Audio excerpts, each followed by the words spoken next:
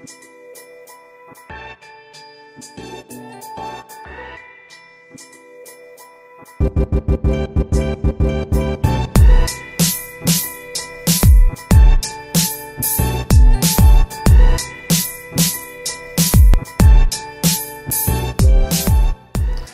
guys, Lenny Reed, Dynomite Diesel Products. So today, surprise, I have a lunchbox. It's my favorite lunchbox. I've had it for a very long time.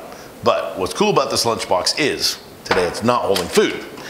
Today, I brought samples of injection nozzles in, and the reason for that is because buddy Corey has a fancy little tool. Corey, McKay Manufacturing, Spokane, Washington. Yep. You do a lot of design, drawings, really smart people things to help me out pretty often. And one of those things that we have to do is make sure that metallurgically we're using the right parts. We're making the right parts out of the right steels. I was kind of blown away the first time I ever saw that thing, so why don't you tell my people what the heck that thing is and what it does? This thing is a XRF gun, or X-ray fluorescence. So it is going to shoot electrons at a material, they're going to bounce back, and it's going to tell you the composition of that material in percentages. So percentages of alloys, percentages of anything that these parts can be made out of, and it's going to tell me. So if I've got a part that's, name any material that has to be heat treated after. 17.4. So if the 17.4 isn't heat treated properly, it's not going to duty cycle correctly, correct? Correct. So this is going to tell us what the material is, and then we can check with a hardness tester to see if it was actually properly heat treated, correct? Correct. So you made none of these parts. You have no dog in this fight. Correct. I want to know if these parts, no matter who they were manufactured by, if they're what they claim they were initially, and then we can check them for hardness later with just a simple Rockwell test, and we can see if the hardening process was actually done correctly. Correct. So let's just get to it. Okay. I'm excited to see where some of these things come from.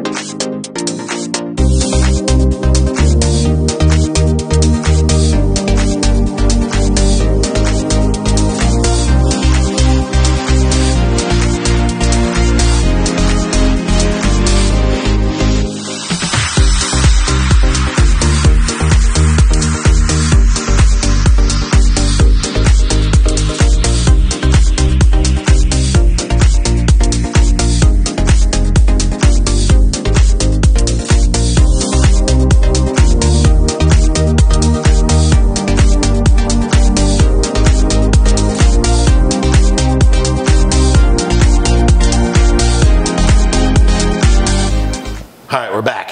So Corey, I appreciate you. We got 7 samples and we've got some data.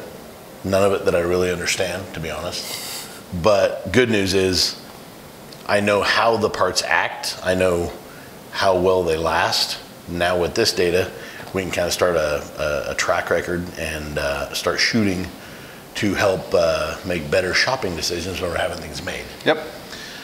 So now, next step, we're going to go do a Rockwell test, just to show everybody out there what a Rockwell test kind of looks like, because I already know what most of these things will test at. Okay. But I'd like to do that on camera, just so everybody understands what that, I mean, people hear it's a Rockwell 60, it's a Rockwell 30, but without seeing the test, I think it'd probably be good education for everybody. So do you mind helping me out there? Yeah, we can go do that. Sweet. All right, guys, catch you in a few minutes.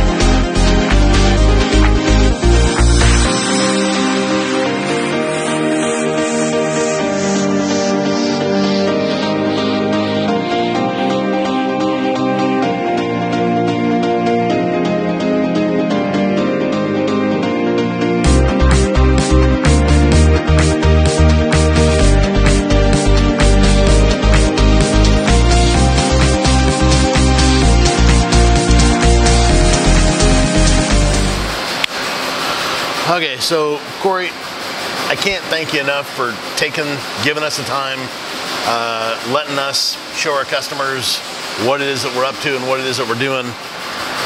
What I just learned was that somewhere in that 51-ish range is something that my experience, I've seen some issues with, and it's not every single day, but yet an OEM nozzle was a 54, and some of the parts that we're having made today are all 54s, and some of the parts that I've been using for a very long time are even as high as 57.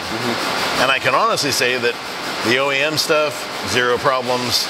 The new stuff that we've been, having manufactured for us, zero problems so far. And the stuff that was 57, I've been using that for a very long time. I'm pleasantly surprised that it's that hard.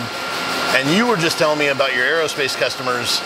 So explain to us what that's about, like how they like that. So a lot of aerospace customers are worried about strength. When you're in an airplane, you don't want it to fail, so they're worried about strength. They give you a minimum hardness that you have to hit. So talk about material, heat treating, and it's got to hit that after all of those processes. Okay. So if they require, say, a 51 or a 54, if they get a 56 out of it, they're okay with that? They're okay with that. They're okay if it's a 60? Yep. They just don't want it to be below spec? Not any softer, yep. And is that basically because the only thing consistent in this life is gravity and an airplane will fall? I don't know, whatever. So having something too hard, other than machining it, which obviously a bunch of these parts get most of the machine work done pre-heat treat and then post-heat treat, I doubt there's very much done because as hard as they are, that would be very difficult to machine. Correct. Something at 57 is going to be pretty hard on tools. Correct. Very hard. And we had stuff as soft as a 51. That was excellent information. Like today was really educational. I'm glad that we were able to shoot so many pieces all at once. I know that you've got other stuff to do and I don't want to burn up too much of your time, but man, I really, really appreciate it. Thank you. Thank you. Now I'll get you those tires that I owe you. Sweet. Thanks guys, take care. Lenny Reed, Dynomite Diesel.